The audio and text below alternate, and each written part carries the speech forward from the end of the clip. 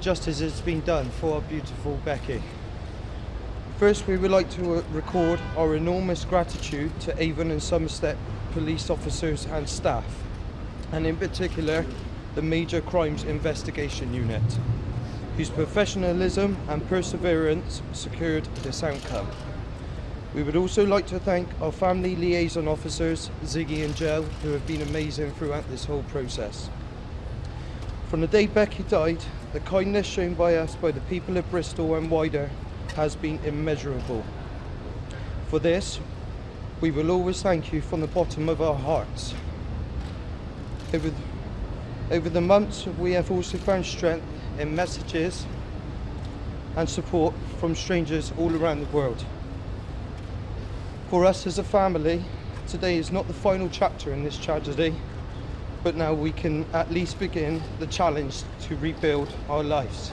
Thank you to everyone who has walked this journey with us. Thank you. On February the 19th, 2015, the Glasworthy and Watts families were thrust into a nightmare.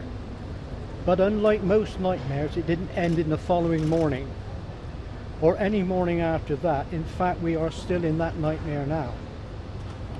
Today, the law has been satisfied and justice has balanced her scales. We accept those verdicts with respect to those involved in the reaching of them. For the hours of diligence shown as they have spent weeks listening to and sorting facts from fiction, thank you for that.